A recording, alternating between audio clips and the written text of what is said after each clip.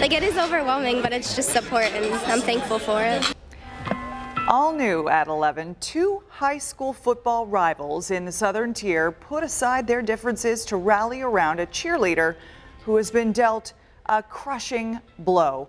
Meet Heidi Sturdivant. The high school junior had her life turned upside down with a cancer diagnosis. But as 7 Eyewitness News reporter Jeff Rusak tells us tonight, both sidelines and all the communities involved in this game are showing tonight that they are Heidi strong. Dawson Sanderson was under Friday night lights. Two rivals battle. Sometimes you see a few extra police officers here. That's how big this rivalry is. It gets really heated. The Cuba-Rushford versus Bolivar-Richburg matchup normally has two communities squaring off. This Friday night was different. Sort of a friendly matchup and letting these kids know that it doesn't matter what school you're from, what your colors are. Sometime in life, everybody's going to face an adversity and have to battle something. One cheerleader from Bolivar-Richburg knows all too well about battling.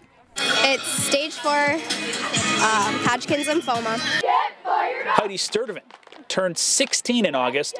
In July, she was diagnosed. We got that news. It was devastating, obviously. The junior is taking chemotherapy at Roswell Park and will soon need radiation. Heidi's friends and family, almost everyone watching the game, wore purple. The color represents the fight against Hodgkin's lymphoma.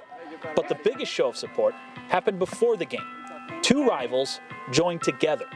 Like, it is overwhelming, but it's just support, and I'm thankful for it. Side by side, each football player presented Heidi with a flower. It's really nice, and especially like the Bolivar boys, because they know me, so they like kept saying little comments as they came up, and it's really nice.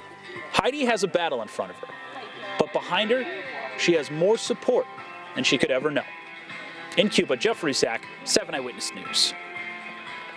Oh, fantastic. Sometimes just the smallest gestures can mean so much, and to have every one of those guys get behind her and everybody in the stands, what a special night for her. You could see her appreciation there. Unfortunately, because of her treatment, she's not able to keep those flowers that she received tonight, but she is donating them, we're told, to a local nursing home. And of course, we're thinking of you. She has such a big smile on her face. Great to see. Absolutely. We are pulling for you.